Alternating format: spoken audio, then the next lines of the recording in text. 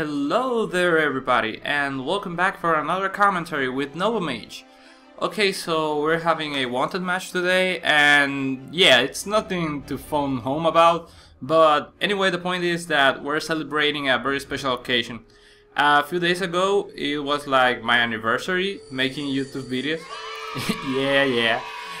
So yeah, it's kinda nice having done this for a year. You know, time goes away pretty fast. Actually, I was kind of surprised when I realized that my first video, I uploaded it like the 22nd of November last year, and yeah, that was pretty nice. Also, another thing that we're kind of celebrating is that I have 100 subs.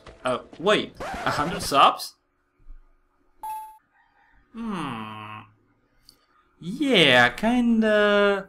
I know I'm kinda late for the news, but I already got 200, so why is this like the 100 subscriber special? Oh yeah, that's because, yeah, I had been busy and lots of work, and yeah, didn't really have the time to make something like this before, but yeah, I'm making this, and I'm also making another one for a 200 special. Of course, the 200 special is going to be a bit different, but you'll see it once it comes out. Anyway, as you can see, I am playing as the Lady Maverick with her Champion Pack costume. In case you didn't know, that is her Champion Pack costume. And one thing I wanted to point out is I have absolutely no idea why does Ubisoft have no feature that allows you to preview the Champion Packs before you buy them. Yeah, Ubisoft, why do you do that? Because, for example, I mean, the only reason that I actually got this champion pack was because I had seen it in a YouTube video, and also I saw people using it in the gameplay, and that's kind of like the only way that you can actually find out how the champion pack looks, the costume, because they just give you like this little thumbnail and you can't really appreciate anything in that thumbnail. So yeah, Ubisoft, fix it. In the special offers, like for example the water costume that came out I think last week, or I don't know if a week and a half ago, you could see them. You could see them in the customization options for each of your characters. You could see it, and if you wanted to buy it, you just buy it. And that way you don't miss on any costumes that you actually want to buy. Because for example, I saw the bear's champion pack costume and I really liked it, but to be honest, I don't usually use the bear, and without seeing the costume, I wasn't just going to throw my money blindly, like yeah, oh, let's just buy this, because I'm not buying every costume. I'm just buying the ones that I like, and without seeing them, I cannot know if I like them or not, right? Yeah, that's basically it. Okay, on another note, now I am a PC player. Yeah, I got the game for the PC platform, so if anyone wants to add me there, feel free. I'm just gonna be adding random people. It doesn't really matter right now because pretty much my friends list is empty. And I tried, actually I wanted the gameplay for this commentary to be a PC game, but the matchmaking has been kind of messed up for the last 2 days, and I haven't been able to play. I mean, I have barely been able to play at all. Most of the time I have been playing Wolfpack, but from what I could see, I really like running the game in my PC. I mean, it runs a lot smoother than it does on PlayStation 3. And I suppose that somehow the hardware from the PlayStation 3 doesn't quite meet the requirements for the game, because in PS3 I get constant freezing. I mean, in almost every game there's at least a few times where the frame rate somehow drops, and there are some frames that the game just freezes. It also happened in Revelations, but I think in 3 it has happened more often. I'm not completely sure because I don't quite remember. But I'm pretty sure that it does happen, and that's not an isolated issue, because in Draquasa's video that we played together, I could notice how it happened to him every now and then, that the screen will just freeze and for 2 or 3 frames just show you the same image. So, and also another thing is that if you input something using your controller doing those freezing images, then that's lost. I mean, the game doesn't process anything. Yeah, more things for Ubisoft to fix, but nothing new. Anyway, the thing that I wanted to make the main topic for this video is my opinion on a video that SantiagoTZ put in his channel a few days ago.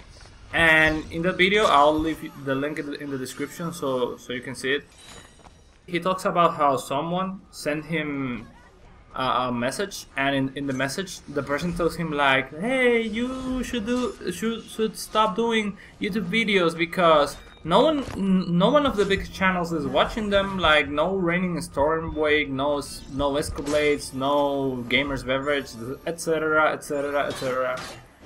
And well, you can of course listen to Santiago's opinion on that on the video, but my opinion is like, every day I understand less about the haters on the internet. I mean, like, why do people do that? What can they possibly gain from discouraging another person from doing what they like? I mean, if you just don't want to watch their videos, just don't watch them. But don't spread your hate into the other person. I mean, we have enough haters already. Like, I think like the haters outnumber the non-haters like 9 to 1. It's like 90% haters crawling all over the place. I just don't understand. Please take it easy. I mean, it's fortunate that Santiago is a strong person. I mean, like, he's not a weak-minded person that he would just quit because someone told him. And in that video, he doesn't really disclose the identity of whoever sent the message, so you don't really know if it was someone close to him or if it was just someone at random. Of course, if it was someone at random, yeah, there's absolutely no reason to pay attention to them. But I believe that perhaps it was someone slightly close to him. Of course, I don't know, I'm purely speculating. And when someone tells you that kind of thing, I mean, it's just like, I don't know, it kinda sucks. I don't know in which way it sucks more, because the fact that they're telling you, or the fact that you realize that after you put all your effort and everything into doing something, then there's people who come up with that kind of thing. I just don't understand. Because yes, if you're doing YouTube videos, then I think, or it should be, the main reason for you doing the videos that you actually like them. Because if you don't like them, then if you don't like doing YouTube videos, then you're going to, well, either get bored or you'll just give up at some point, because yeah, you don't have the strength to actually carry on with it. It's like almost anything else in life. Like, for instance, if you get a job or a career and it's a career on something you don't like, then you're just probably going to quit, because you have to think like your lifetime is limited. Your time doesn't last forever, you know, and you're going to be dead eventually. And if you're going to spend your life doing something that you don't like, then yeah, you're gonna have like quite a bit of regret on your deathbed, and that's something I wouldn't wish for anybody. Anyway, about that of sending people messages like that, dude. Okay, look at this. Every video, if you haven't noticed, it has two buttons. One says like, and the other says dislike. You can hit the dislike button, alright? Okay, that's not considered hate. You have the right to dislike something, you don't have to like everything. However, it is completely different if you send a message discouraging the other person to do what they love, because that's just hate. It's like, oh yeah, that's not freedom, you know. It's not. It doesn't quite go into the free. Well, yeah, you can do it, but what I mean is, it's not like disliking and liking, which is plain simple, and you express your opinion without transmitting any hate, just in a respectful way. But by doing that, then you're just another jerk. Yeah, and I hope that you don't want to be a jerk. Yeah, just saying. Anyway, before this commentary ends, I want to thank two I think I should say two special people. Those are Zerg and Infamous Templar. I had played with Zerg even before I began my channel on YouTube, but he didn't really know that I was going to start it. And Zerg and Infamous Templar were like my first 2 subscribers.